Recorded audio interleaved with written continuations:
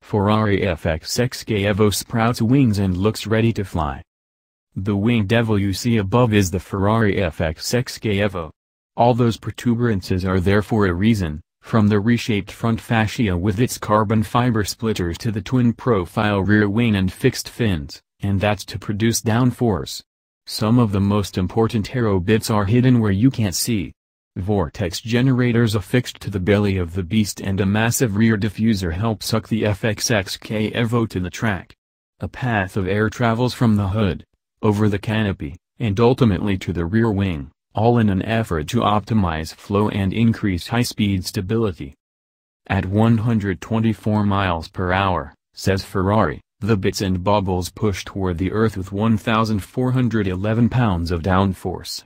In addition to the aero tweaks, Ferrari made adjustments to the FXX suspension, fitted it with a redesigned steering wheel, and installed a larger interior display.